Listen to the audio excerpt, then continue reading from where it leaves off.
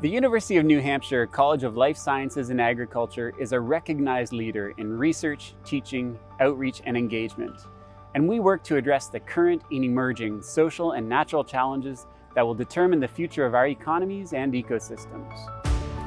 Driven by core values of innovation, interdisciplinary collaboration, sustainability, equity, and inclusion, our faculty, staff, and students are uniquely positioned to contribute in real ways to sustainable lives and livelihoods, both here in New Hampshire and beyond.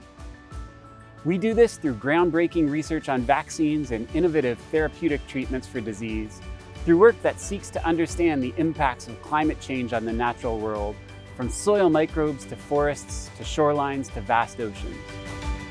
Through agricultural innovations that extend growing seasons, improve yields, and reduce dependence on pesticides and fertilizers. Through work that examines the fundamental connection between nutrition and physical and mental health, and so much more. We are making strategic investments in the college, including the much anticipated Spalding Biosciences project, which provides 118,000 square feet of much needed state-of-the-art teaching and research space that will significantly increase our ability to attract strong bioscience students and meet the state's STEM workforce needs. We also recently completed a $2.5 million expansion of our McFarland Research Greenhouse Complex.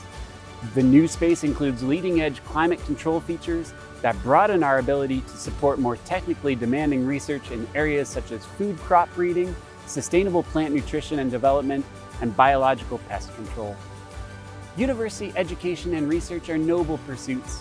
Through scholarship and teaching, we prepare students for meaningful careers and lifelong learning.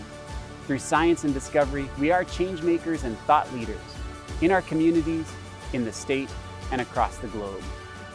I could not be more excited to lead the College of Life Sciences and Agriculture and spend my time among the students, staff, and faculty whose work is essential for a healthier and more sustainable future.